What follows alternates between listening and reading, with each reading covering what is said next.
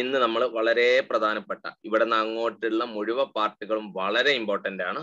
ചുരുക്കി പറഞ്ഞാൽ ഒരു 5 പാർട്ടുകൾ ഏകദേശം വരുന്നുണ്ട്. 8, 9, 10, 11 പാർട്ടുകൾ, 11, 12 പാർട്ടുകൾ, ഏകദേശം 5 പാർട്ടുകൾ പ്രതീക്ഷിക്കുന്ന മാറ്റങ്ങൾ ഉണ്ടെങ്കിൽ നിങ്ങൾക്ക് കാണാം. എനിവേ എല്ലാം ഇമ്പോർട്ടന്റ് ആണ്. പരീക്ഷയ്ക്ക് ഏറ്റവും കൂടുതൽ ക്വസ്റ്റ്യൻസ് വരുന്നത് ഇവിടെ നിന്ന് അങ്ങോട്ടാ. ഓക്കെ, നമുക്ക് തുടങ്ങാം. മുൻ ക്ലാസ്സുകൾ കേൾക്കുന്നുണ്ടാവുമെന്ന് പ്രതീക്ഷിക്കുന്നു. പെർഫെക്റ്റ് അല്ലെ, ഇംപെർഫെക്ഷൻ ആൻഡ് ഡിഫെക്ട് അല്ലെങ്കിൽ ഡിഫെക്ട് ഇൻ ക്രിസ്റ്റൽസ് ഓർ എന്ത് സോളിഡ്സ്. എന്താ ഈ ഇംപെർഫെക്ഷൻ എന്ന് പറഞ്ഞാല് അല്ലെ ഡിഫെക്ട് എന്ന് പറഞ്ഞാൽ ഒറിജിനൽ അറേഞ്ച്മെന്റിൽ നിന്ന്, ഒറിജിനൽ സ്ട്രക്ചറിൽ നിന്നുള്ള ഒരു എന്ത് മാറ്റം, അതിനാണ് നമ്മൾ ഡിഫെക്ട് എന്ന് വിളിക്കുക. ഇപ്പൊ ഒരാൾക്ക് നിങ്ങൾ അറിയാം, എന്താ പറയാ, കൈക്ക് കാലിന് എന്തെങ്കിലുമൊക്കെ പ്രോബ്ലംസ് ഉണ്ടെങ്കിൽ നമുക്ക് അയാളെ പറയാം, അയാളെ കുറിച്ച് പറയാം അയാൾക്ക് എന്തുണ്ട് എന്ന്, ഡിഫെക്ട് ഉണ്ട്. പക്ഷെ ഇവിടെ മനുഷ്യന്റെ കഥ അല്ലല്ലോ പറയുന്നത്. സോളിഡ് അല്ലെങ്കിൽ ക്രിസ്റ്റൽസ് ആണ് പക്കാ സോളിഡ് അല്ലേ. ദെൻ പാർട്ടിക്കിൾസ് എങ്ങനെ അറേഞ്ച് ചെയ്യുന്നത്? പാർട്ടിക്കിൾസ് എങ്ങനെയാ? ഓർഡർലി ക്ലോസ്ലി പാക്ക്ഡും അല്ലേ. അപ്പൊ എന്ത് ചെയ്യുമെന്ന് വെച്ചാൽ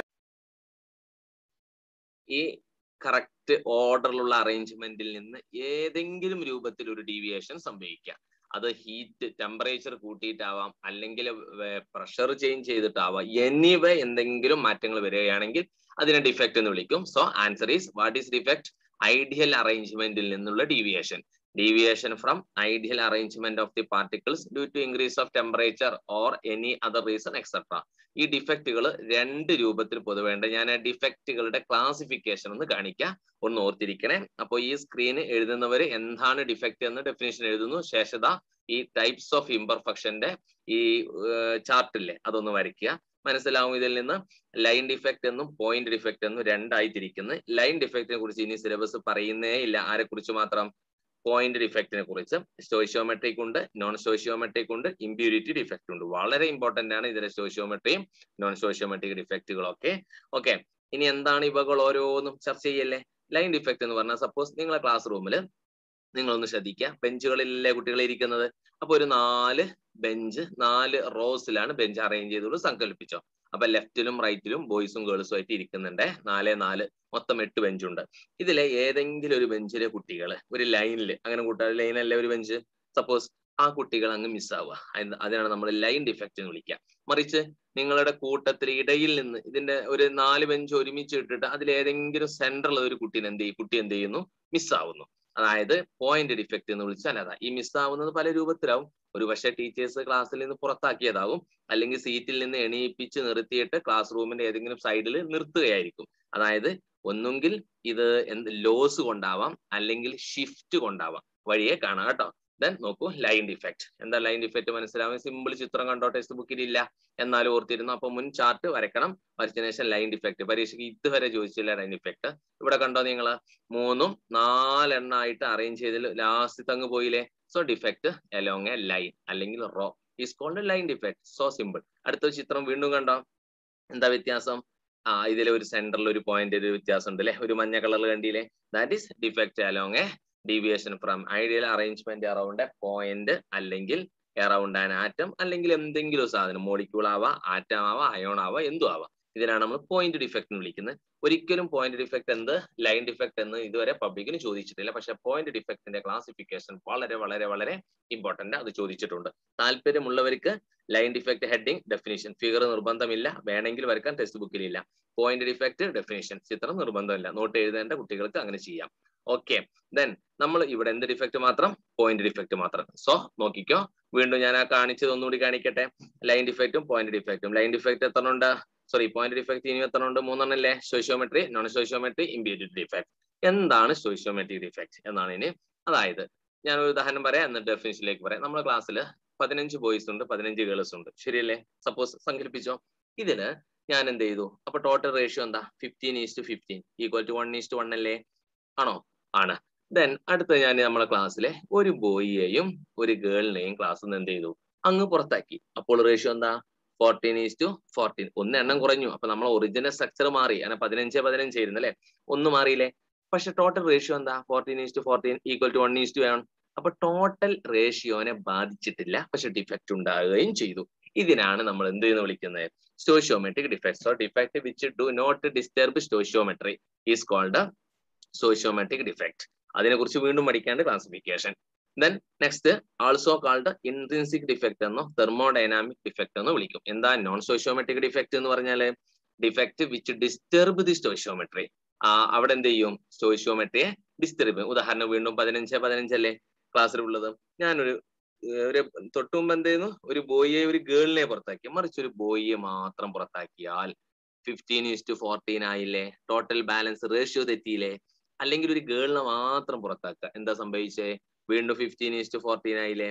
ഇങ്ങനെ മിസ് ഒരാള് ഒരു കാറ്റയോൺ, ബോയ് എന്നുള്ള കാറ്റയോണായി കൂട്ടുക, ഗേൾ എന്നുള്ള ആനയോണായി കൂട്ടുക.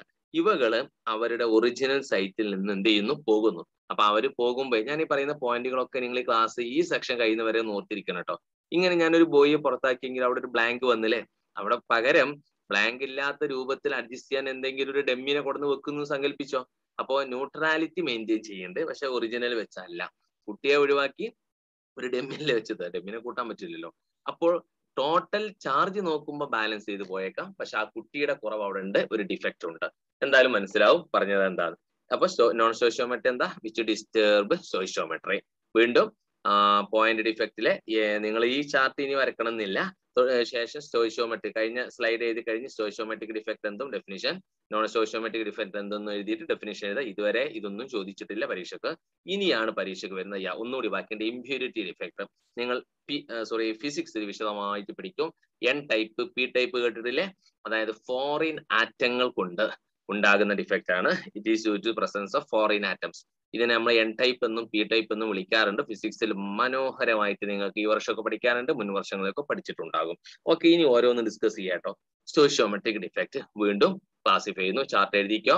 എന്തൊക്കെയാ? അത് അയോണിക് അല്ലാത്ത സോളിഡ്, നോൺ അയോണിക്കിനുണ്ട്, അയോണിക്കിനുണ്ട്. നോൺ അയോണിക്കിന് എന്തൊക്കെയാണ്? വീണ്ടും വാക്കൻസി ഡിഫെക്ട് എന്നും ഇന്റർസ്റ്റീഷ്യൽ എന്നും വിളിക്കുമെങ്കിൽ അയോണിക് ആയ സോളിഡുകൾക്ക് ഷോട്ട്കി ഡിഫെക്ട് എന്നും ഫ്രെങ്കൽ ഡിഫെക്ട് എന്നും വിളിക്കാം.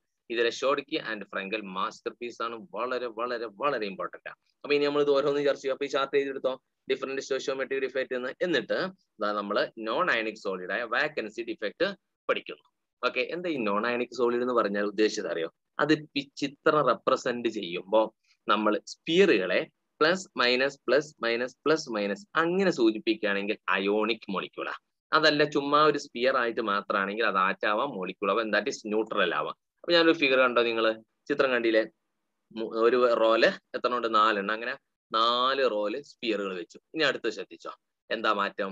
ഈ സ്പിയറുകളിൽ 1, 2 എണ്ണം അങ്ങ് മിസ്സായില്ലേ? ഓർത്തോട്ടോ.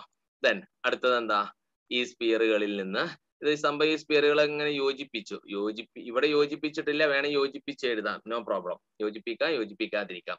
യോജിപ്പിച്ചാലാണ് ഈ ലാസ്റ്റ് ഞാൻ ഉദ്ദേശിക്കുന്നത് മനസ്സിലാവുക. അതായത് ഒരു 2 ആള് എക്സ്ട്രാ വന്നിട്ട് ഈ ഗ്യാപ്പിൽ വന്ന് ഫില്ല് ചെയ്ത്, അതായത് വോയിഡിൽ ഇന്റർസ്റ്റീഷ്യൽ സൈറ്റ് എന്ന് അതിന് ശരിക്കും വിളിക്കാം.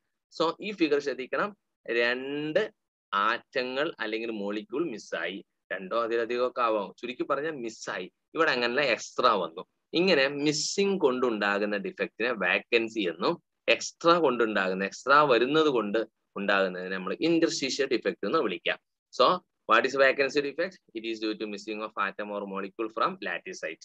Here density decreases. അവിടെ ഡെൻസിറ്റി എന്ന സാന്ദ്രത എന്തെയും കുറയും. വൈ? ടോട്ടൽ ഒരു ക്ലാസ്സിൽ 10 കുട്ടികളുണ്ട്, അതിലെ ഓരോ ടോട്ടൽ ഒരു ക്ലാസ്സിൽ 30 കുട്ടികളുണ്ട്. അതിൽ നിന്ന് ഒരു ബോയിയെയും ഗേളിനെയും നമ്മൾ എന്ത് ചെയ്യുന്നു? ഒഴിവാക്കുന്നു. ഒഴിവാക്കിയില്ലേ? അപ്പോ ടോട്ടൽ 30 എന്നുള്ളത് ഇപ്പൊ 28 ആയി, മാസ് കുറഞ്ഞില്ലേ? അപ്പൊ ഡെൻസിറ്റിയും കുറയൂലേ? നെക്സ്റ്റ് നോക്ക്. Also develop and substance heat ചെയ്യുമ്പോൾ ഇതുണ്ടാവും, പ്രശ്നമാക്കണ്ട. ഇന്റർസ്റ്റീഷ്യൽ ഡിഫെക്ട്, അതാണ് ആ last figure. Last figure due to presence of an atom or molecule in the interstitial site. കണ്ടോ? അപ്പോൾ നിങ്ങൾ എന്ത് ചെയ്യണം? നോട്ട് എഴുതുന്നവര് വാക്കൻസി ഡിഫെക്ട് എന്ന് എഴുതുക. എന്നിട്ട് ഈ ചിത്രം വരയ്ക്കുക. ഇതല്ല ഫസ്റ്റ് ചിത്രം അല്ല കേട്ടോ, ഈ വാക്കന്റ് ആയ ഒരു ചിത്രം വരയ്ക്കുക. ഞാൻ എന്തിനാ ഇത് വരച്ചത് അറിയോ? ഇതിനായിട്ട് കമ്പയർ ചെയ്യാൻ വേണ്ടി, ഒന്ന് മിസ്സായി എന്ന് പെട്ടെന്ന് മനസ്സിലാവാൻ വേണ്ടിയാണ്. ഓക്കെ, ഈ ചിത്രം വരച്ചിട്ട് it is due to missing of atom എന്ന് എഴുതി ഇതുവരെ എങ്ങനെ എഴുതി ഇതുവരെ എഴുതുക. ശേഷം നിങ്ങൾ ഇന്റർസ്റ്റീഷ്യൽ ഡിഫെക്ട് ഈ ഫിഗർ വരയ്ക്കുക. എന്താ ഈ 2 സെന്റൻസ് ചെയ്ത് ഇവിടെ ഡെൻസിറ്റി എന്താ സംഭവിക്കുക? ഡെൻസിറ്റി ഇൻക്രീസ് ചെയ്യും. കാരണം എന്താ? ഒരു ബോയിനെ ഒരു ഗേളിനെ നമ്മൾ മറ്റു ക്ലാസ്സിൽ നിന്ന് ഇങ്ങോട്ട് കൊണ്ടുവന്നു. അപ്പൊ 16:16 ആയി.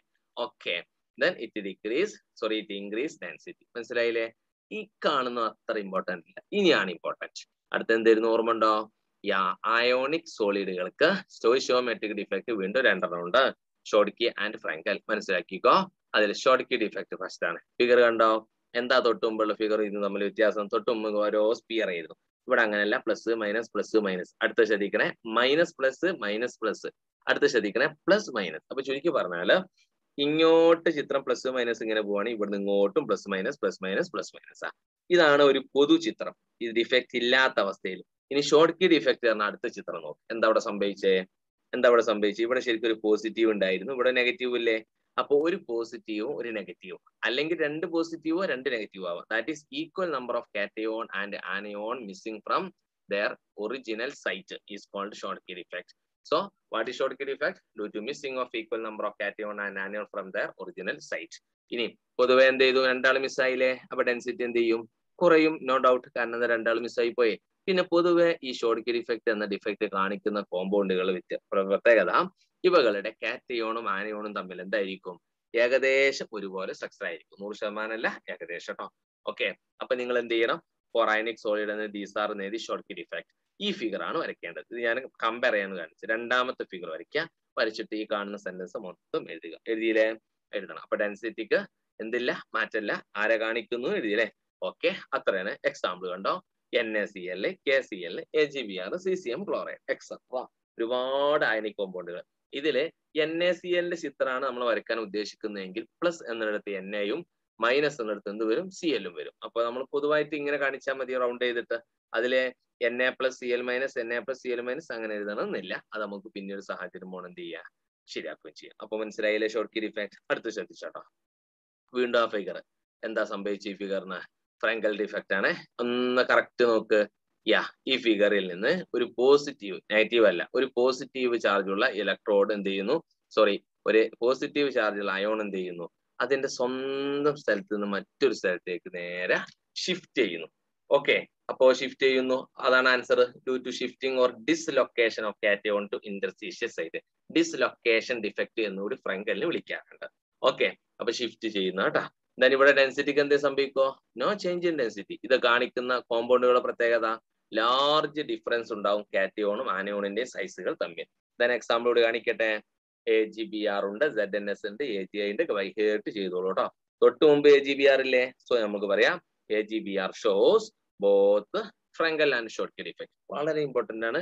വീണ്ടും ഹെഡിങ് എഴുതുക, ഫ്രെങ്കൽ ഡിഫക്റ്റ്. എന്നിട്ട് ഈ ചിത്രം വരയ്ക്കുക, ശേഷമുള്ള സെന്റൻസ് മൊത്തം എഴുതുക.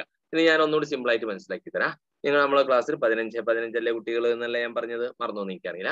ഒരു ആൺകുട്ടിയെയും ഒരു പെൺകുട്ടിയെയും ഞാൻ അങ്ങ് പുറത്താക്കിയാൽ എന്താ? That is Schottky defect. Short കൊണ്ടുണ്ടാണ്.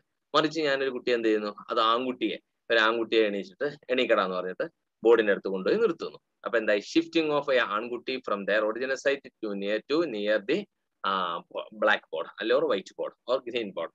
Okay, ഇതാണ് എന്ത്? ഫ്രെങ്കലും പിന്നെ ഷോർട്ട്ക്കും. വളരെ ഇമ്പോർട്ടന്റ് കേട്ടോ. പിന്നെ ഇവിടെ ശ്രദ്ധിച്ചോ, AgBr പഠിച്ചാൽ ഒരു വരിക്ക് രണ്ട് പക്ഷി, രണ്ട് ഡിഫക്റ്റും കാണിക്കും. ഏതാ? Schottky കാണിക്കും, ഫ്രെങ്കൽ കാണിക്കും. ഇനി നാളെ ഒരു പരീക്ഷയ്ക്ക് ഒരു ചോദ്യം വരും, why ZnS shows Frenkel defect? Why? Answer: because of the large difference in size of cation and anion. കാറ്റയോണിന്റെ ആനിന്റെ സൈസുകൾ തമ്മിൽ എന്തുണ്ട്? നല്ലൊരു വ്യത്യാസമുണ്ട്. ഓക്കെ, അപ്പോ ശ്രദ്ധിച്ചു കേൾക്കുക. എന്തെങ്കിലുമൊക്കെ പ്രശ്നങ്ങൾ ഉണ്ടെങ്കിൽ ചോദിക്കുക. Okay, thank you.